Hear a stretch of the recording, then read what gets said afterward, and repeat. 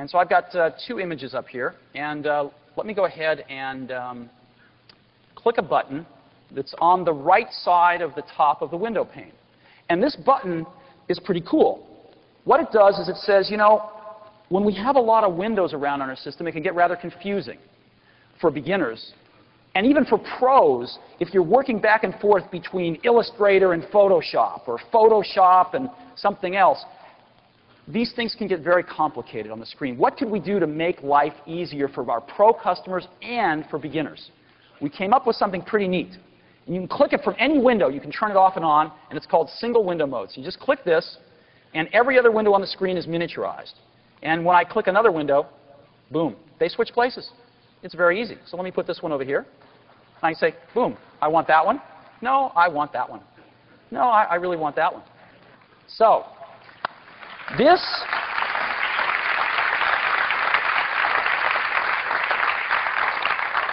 is macOS 10. This is our foundation for the next decade of Macintosh operating systems. And we are thrilled with it.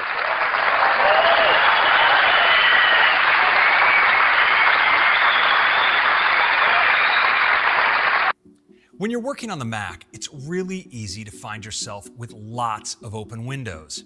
Now, the Mac has great tools like Mission Control to help you find the window that you're looking for, but with so many open windows, it can feel like you never really escape all the clutter.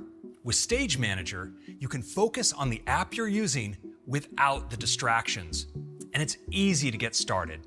Let's activate Stage Manager from Control Center. As you see, it automatically arranges all my windows for me off to the side and puts the app I'm currently working with front and center.